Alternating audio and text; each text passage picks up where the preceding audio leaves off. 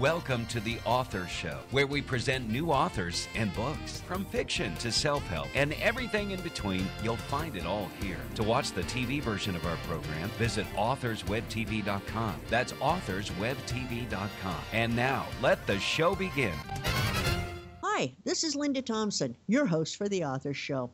Lindsay loves chocolate. It tastes good. It makes her feel good. It never cheats on her like her almost ex-husband. It's her best friend. But someone wants her dead and uses her weak spot, chocolate, to try to murder her. That's how author Sally Berneathy begins the synopsis for her book, Death by Chocolate. Talk about a way to create curiosity. It's my pleasure to talk with Sally today. So, Sally, welcome to The Author Show. Thank you, Linda. I'm excited to be here. Thank you so much for having me. Sally, please give our listeners a quick overview of Death by Chocolate. Lindsay owns a chocolate shop. She is trying to get a divorce from her ex-husband who kicked her out, but now he doesn't want a divorce. And she has a neighbor that she has befriended that works in her chocolate shop. The neighbor has naturally blonde hair, but she dyes it brown. The neighbor insists on having an extra exit so she can always get away. The neighbor has locks on her door, and the neighbor has a small child. Lindsay, being very curious and nosy, wants to know what's going on with the neighbor. And in the ensuing portion of the book, someone is trying to kill Lindsay and kidnap the kid, and that's all I'll say about that. Well, I've just got to ask now, did you have a particular type of reader in mind while you were writing your book? I really didn't. I was writing mostly for me, to entertain me. But at the same time, I felt there would be a lot of people out there, especially women, that could identify with liking chocolate and having an ex-husband they couldn't get rid of. And so, maybe, a reader who likes chocolate and has an ex-husband or a husband she wishes was an ex. And Well, if you were writing an article about Death by Chocolate, what would your headline be? Murder can be fun with chocolate. Oh, I like that. So you've written several books under different pen names. How would you describe your writing style? My writing style is different in each of the books. I used to write romance novels back in the 90s, and I was forced by the nature of the genre to write a more traditional, emotional type book. My writing style in the newer books, the mysteries, I would say it's fast-paced. I hope it's entertaining, and it has my unique sense of humor throughout the book. Lindsay is a very interesting gal. Do Lindsay and your other characters resemble people you know, or are they imaginary? I've been told that Lindsay resembles me. That really wasn't intentional, but I suppose since I'm writing it, it was inevitable. Fred in the book is actually created from a guy that I went to high school with, and we've become very good friends since high school, but he is sort of enigmatic. I'm not sure he can do all the things Fred can do, but I know he has secrets. My personal opinion is that no mystery is complete without a cat. So what gave you the idea to incorporate King Henry into your book? I had, and no longer have, unfortunately, but I had a wonderful cat. His name was Leo, but in all other respects, he was like King Henry, and I just wanted to include him in the book. I wanted to have him with me, and he was getting older as I was writing the book, so I knew he probably wasn't going to be around much longer. And now every time I write one of the chocolate books, it's like he's with me again. So, and everybody should have a good cat. Well, you got that right. So in the front of your book, you have photos of Fred and King Henry. Are these the actual Fred and the actual King Henry? They are. And what did Fred think about you bringing him into your books? I wasn't really sure what he would think at first, but he's thrilled. He goes around and tells everybody now, read our book, I'm in it. Does any one thing come to mind that served as the inspiration for Death by Chocolate? Oh, I love chocolate, and I love thinking about murdering my ex-husband. So chocolate and murder. When I was writing romance novels back in the 90s, well, after my third divorce, I figured out that romance probably was not my specialty. So then I thought, okay, murder and chocolate, those are my specialties. So that was kind of my inspiration. Lindsay has a chocolate shop. And She she does. does wonderful things with chocolate, but she can't cook worth a darn. Does that resemble you? Actually, it does not. I make wonderful chocolate, and I'm really a pretty good cook in every other way. But chocolate is my specialty. I make good other stuff, but I make incredible chocolate. And I actually had thought at one time that I would have liked to open a chocolate shop, but that didn't happen, so I just gave it to my character. Well, will Lindsay return to us in a sequel or a series? She will. I am just finishing up the most recent book in my other series. And as soon as I do, I'm going to start on the new chocolate book. In fact, I've already got lots of ideas. I'm writing them down on bits of paper to keep myself from going off because I really love writing the chocolate books. And I love making the chocolate and testing it because you have to do that, you know. Absolutely. And this is where I give the caveat that I have read book one and I love the recipes and I love King Henry. And so I really liked your book cover. I love the skull and the crossbones on that delicious looking cake. Were the graphics your idea? Sort of my idea, but I didn't do them. I had an idea of what I wanted on there, but I am so untalented. I have one talent, telling stories. When God was giving out talents, he gave me this storytelling talent, and I turned around and grabbed the next person behind me by the collar and started talking and missed out on all the other talents. But I did give that idea to an artist who put it together for me. Does all of this quirky, wonderful humor come through in your books? I hope so. It just sounds like so much fun. I'm not even sure when I'm writing them that they are funny, and then I'll take my chapter to critique group, and they'll go, "Oh my goodness, that's so funny!" Oh, really? So I entertain myself. Well, it is fun. It is fun to write these books. as a fan of Lindsay and the chocolate books, you entertain me as well, and I'm sure you've entertained a lot of other people. So, is Death by Chocolate similar to anything else we may have read? There are a lot of cozy mysteries out there that I had read and kind of had in mind as I wrote. Janet Ivanovich's early books, Diane Mott Davidson. I think the main difference, in fact, I call mine uncozy cozies because my sense of humor is probably a little sharper and more intense than most of the cozies. It's not at all a cozy sense of humor. But I don't do a lot of blood, and I do try to keep things light, as light as you can keep murdering somebody. Well, the way you brought in King Henry, it's almost like this is a cat with a sixth sense. Did the real King Henry have that as well? He absolutely did. And that is exactly the way he came up to me. I went outside one day and he walked up, rubbed against my leg, and I petted him and said, "Nice kitty, go home." And he turned around and ran through the door I'd left open, jumped up on the sofa, and there he was. I had him for 18 years.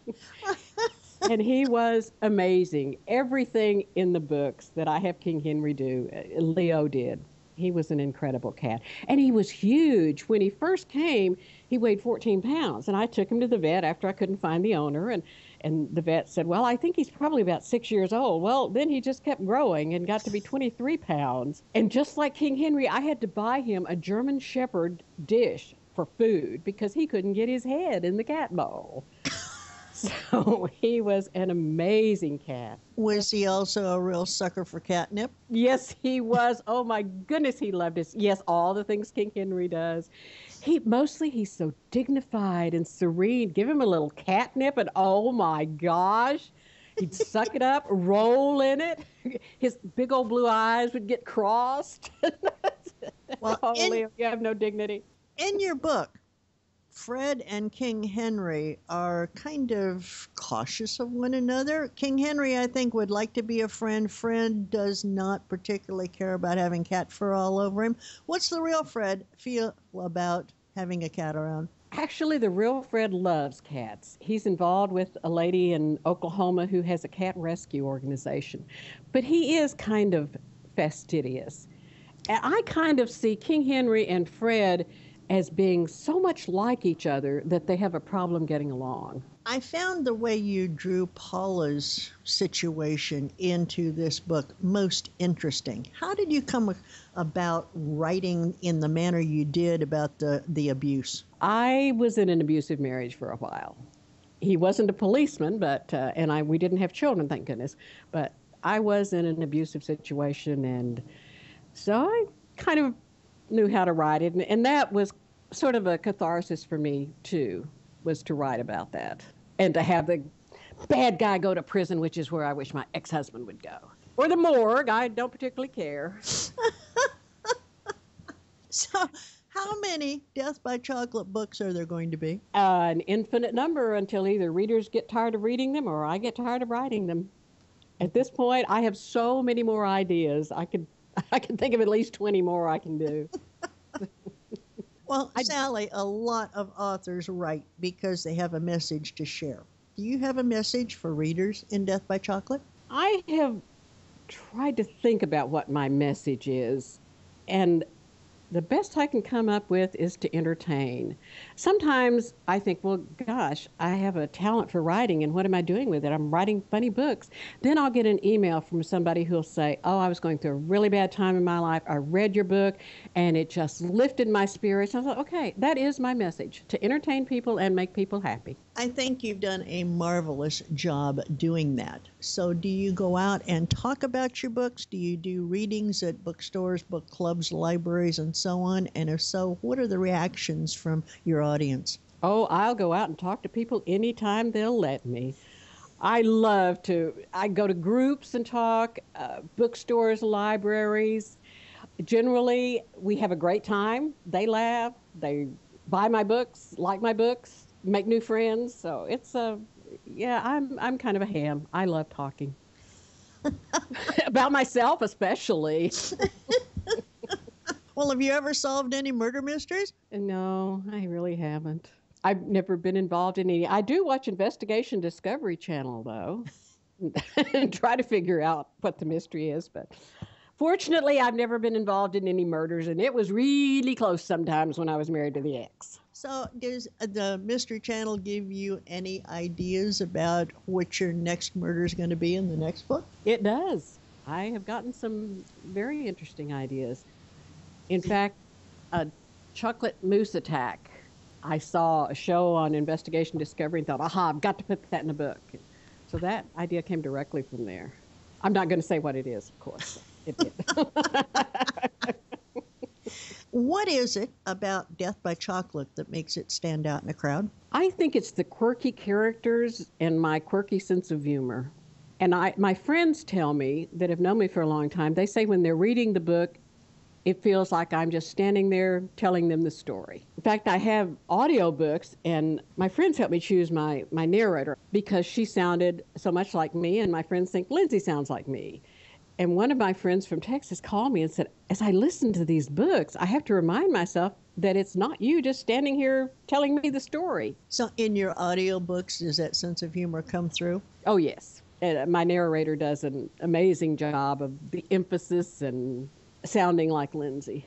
Do you have a group of friends that you give your books to read before you publish and take feedback on them for changes? Oh, yes. I go to critique group once a week. So as soon as I write a chapter, I send it to my critique group and they go over it.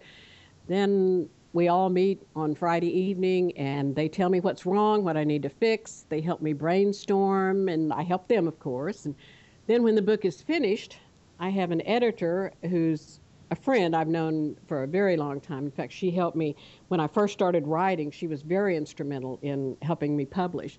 And she goes through my books and tells me, oh, you did this wrong, you did that wrong, you got to fix this. So, yeah, they go through a lot of revisions before I ever put them out there. And then once the revisions are done and once the books are out there, what are their comments afterwards? Are they pleased with their hand in the books? I'm not sure they read them after they get out there. They've already had to go through them so many times. So I wouldn't if it were I. So well, okay, that makes sense too. Do you have children? I do not. Then where did you come up with the idea of the little boy? I've known friends who had evil ex-husbands, and when there's a child involved, for me, escaping from my crazy ex was difficult. When there's a child involved, it's much more difficult. So I wanted to make it as tough as possible for Paula to get away from her crazy ex. So I gave her a child. So Sally, where can we learn more about you about your other books, and most of all, where can we purchase Death by Chocolate? I have a website, www.sallyberneathy.com, with all my books listed, and all my books are on Amazon. My paper books, tree books, are not in very many bookstores because I'm not that famous yet. They're in local bookstores, but you can buy them from Amazon. They are available, all of them. And that's both print and digital? Yes. So, Sally, in the minute we've got left, please share with our audience something about Death by Chocolate that's going to encourage them to purchase and read it. The chocolate chip cookie recipe, which is included, is the best chocolate chip cookie recipe in the whole world. And I have to agree with that because I tried it. I created that recipe. Through the years, I kept thinking, this is not really what I want. And I kept changing and changing and changing. And people kept saying, oh, this is really good. And that's kind of the reason I became famous for my chocolate, because when anybody wanted me to bring something, they said, oh, bring those cookies, bring that cake, bring that pie. And so I have become the chocolate queen. But yeah, the cookies are, if I do say so myself, pretty wonderful. I do love a good mystery, Sally. Mix it up with chocolate and a cat, and I'm ready to start reading. Thank you so much for sharing Death by Chocolate with us. I am so looking forward to talking with you again when you release your next in Death by Chocolate. Will you come back? Oh, I absolutely would love to. This has been so much fun. There's nothing I like more than to curl up with a page-turning mystery, taking bites of a piece of chocolate brownie or a cupcake with a cat by my side. So much so that I tend to stay up and finish the story. I have a feeling that Death by Chocolate is going to be one of those books that bring on sleep deprivation. So if you love a murder mystery, a bit of sarcasm, great humor, and of course, chocolate and a cat, grab a copy of Death by Chocolate and join the world of the sleep deprived. And this is only book one. This is Linda Thompson, concluding another edition of The Author's Show. Please share this interview with your friends and family so that they too may have the opportunity to discover our guest and her work. And why not help spread the word on social media as well? Please join us again next time for another exciting author and another great book on The Author's Show. Thanks for listening to The Author's Show. To contact us, call toll-free 1-877-955-8800. That's 877-55-8800. Or visit theauthorshow.com, theauthorshow.com. Tune in next time to another great author on The Author's Show.